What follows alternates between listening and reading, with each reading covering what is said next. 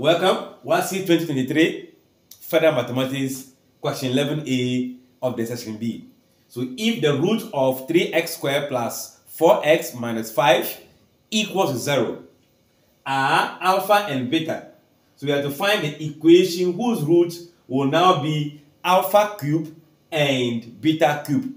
So right away, for us to be able to get into the cube, we need to know the sum of the root and the product of the root. All right. So let's just rewrite our 3x squared plus 4x minus 5 equals 0. If we mirror this, if you compare with our ax squared bx plus c equals 0, we are comparing with the general equation. What happened? Your a will be the coefficient in front, your b will be the coefficient here, and your c will be the negative 5. So we are aware that in this aspect, if you're asked to find the sum of the root, we know sum of root, which in this case will be the alpha plus beta is given by negative c over a, negative b over a. That's the sum of it. So in this case, our alpha plus beta is going to be the negative b. B is here, so negative 4, a, and a is what? 3. So that is the sum of the root, negative 4 over 3. All right. Then let's also find the product of root, meaning alpha times beta, which is also given by c divided by a. So in that case, our alpha times beta will be equals to c, which in this case is negative 5, a, which is still what? 3. So now we know the sum of the root. We know also the product of the root. This was what was used to generate this very equation. So for us to be able to generate another equation in this form, using the cube of the alpha and beta, we also need to know the relationship between the cube of root. As in, we know alpha cube, beta cube. That is going to be the new sum, because this and this is what we are adding to find the sum. Then we multiply them to find their product. So this becomes the new sum. And what is the expansion for this? This is going to be alpha plus beta all to the power 3 minus 3 alpha beta plus alpha plus beta. All right. If you have the cube at the sum of the cube, it becomes alpha plus beta. That is their sum to the power 3 minus 3 times the product times the sum. So in this case, I can see a alpha plus beta sitting in here, alpha plus beta as this. Then alpha times beta is also known as what? Negative 5 on 3. So I'll only do substitution in this case. I'll be having the alpha plus beta as negative 4 on 3 all to the power 3 in that bracket, then minus 3 into bracket the product, which is going to be negative 5 on 3 from here. Then that will be multiplying the sum, which is still negative 4 on 3, just by substitution. So let's perform the simplification and see. This is going to be minus 4 cube divided by 3 cube. And we know since the power is an odd number, your negative number will still be there. So if you have the cube of 4, you get 64. Meaning this becomes negative 64. The cube of 3 will be 27. Minus this will cancel this, or 3 times 5 will be 15. 15 divided by 3 will still give us what? The 5. But this is going to be the negative, as in negative 5, multiplying the negative 4.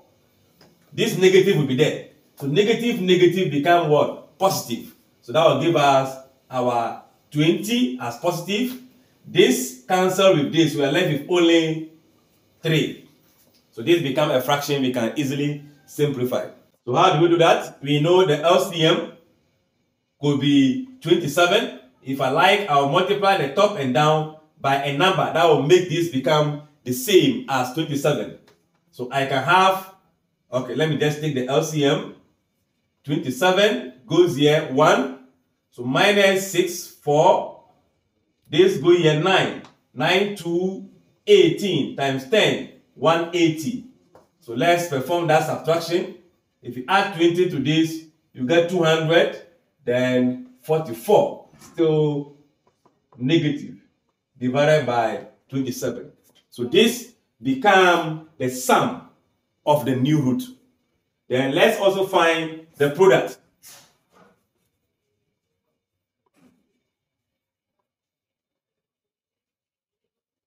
The product simply means we are finding the alpha cube times beta cube.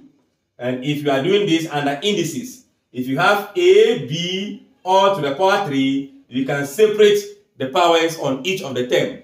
So it means that since we can separate, we can still group them in this form, as in alpha, beta, all to the power 3.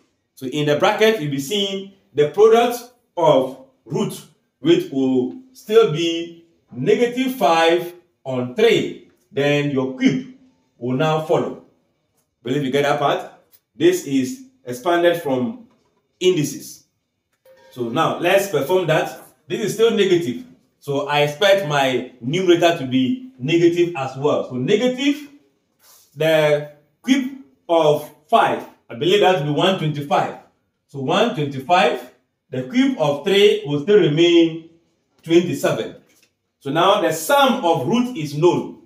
The product of root is known. So how do you find the equation of the new equation of the root that we have been given? So the equation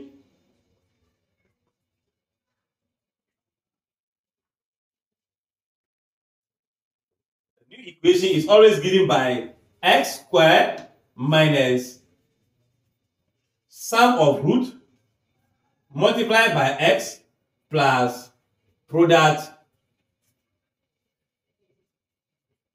of root. Don't forget, we are referring to the new equation. So the sum of the root of the new cubes, then the product of the root of the new cube. All this equals 0. So let me just write this. Product of root equals to 0, since it's a quadratic equation. So from here, we just do substitution. So your x squared will be untouched minus the sum of root, which in this case is going to mean negative 244 divided by 27 times x plus the next, which is the product, negative 125 divided by, I think, 27, all equals to 0. So now don't forget, this negative will have effect on this. This negative will have effect on this. Since I'm going to open this bracket, the x will only multiply the numerator. So this becomes x squared plus 244x divided by 27. This becomes minus 125 divided by 27 equals 0. And this also involves fraction. So let's use the LCM 27 to multiply each of the term. So if you multiply here by 27, you have 27x squared plus this will cancel to give you 244x minus 27 times this will cancel 125 equals to 0, because 0 times 27 will still give you what? 0. So this becomes the quadratic equation of alpha cube and beta cube. I believe the concept is clear. If that is true, like, follow, share, and comment. Bye-bye.